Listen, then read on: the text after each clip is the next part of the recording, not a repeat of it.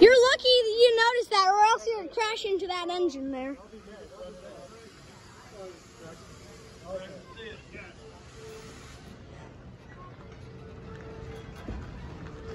Ooh.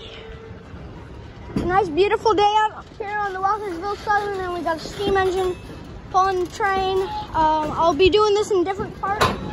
No intro because I'm videoing on my second phone, and I don't have my intro on this.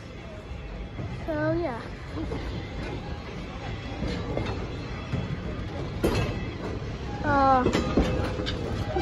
This steam engine will be here all month.